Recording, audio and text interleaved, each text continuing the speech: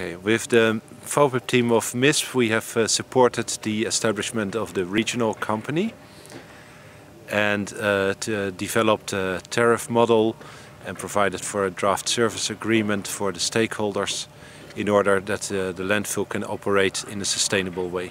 We started our work in May 2011, so even before the establishment of the regional company, and we have just completed here. This is our final visit. Also the EU delegation is here for the preparations of the opening ceremony in this spring.